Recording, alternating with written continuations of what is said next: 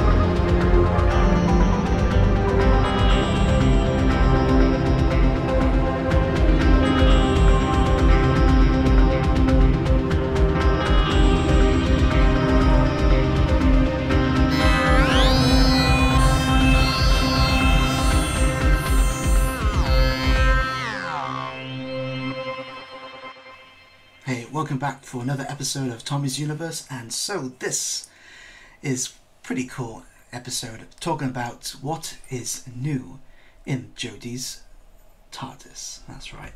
So we have the new series called The Flux has returned, and so I've got some pictures I'm going to show you now. And first off, first episode, we have seen Jodie and Yaz land inside the Tardis on a bed, so that we know the Doctor sleeps. That's good. I don't know where what's happened to their bedrooms. Must have disappeared, because the TARDISes must be having a bad day so far. And also some really cool interesting thing is they have this arch that I've never seen before in any of the Doctor Who Jodie's era so far. The TARDIS has this arch, like some truss type of chrome type of look to it, to the entrance before the console. So we might see more of that. Don't know what that's a bit different than normal. What else there is? There's also on one of the crystals that's surrounding the console, those big orange crystals, we have this this console section, there's a handle on the bottom, there's some buttons there and some tubes coming out of either side of it, and that's on each of the crystals going around the TARDIS, around the console. So that's also something new for the TARDIS. What else we have? We have something that's really sad to see. The TARDIS looks like it's having a really bad day, and it's sort of leaking this black fluid on the floor, and it looks either really cold or really hot, because there's some steamer coming from it, and it looks like it's leaking from the ceiling from one of those crystals, this black goo, should we say. So that doesn't look really healthy. What else we have?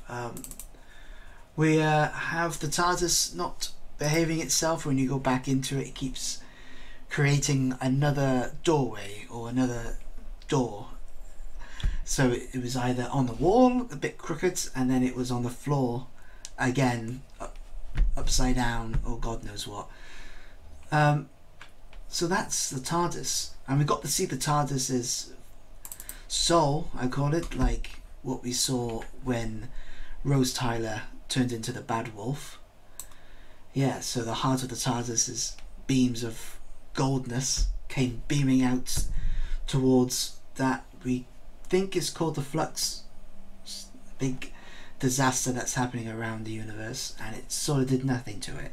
So that was a bit of a waste of time for the Doctor. But hey, there were some interesting scenes. My favourite part was when we have a new character called Dan, played by John Bishop, Yaz and the Doctor just opening the doors and looking at the universe around it. I think that it was a much beautiful scene. I really love those scenes that Peter Capaldi had quite a few of them, and Matt Smith, but this one was pretty cool. You got to see the depth of the TARDIS, and you got to see the whole universe around it. So quite a few things happened in that episode. I'm going to try and keep looking at what the TARDIS is doing. I'm not trying to give anything away. I don't like doing reviews or anything like that. It's all about positivity, and it's all about what's new for the TARDIS.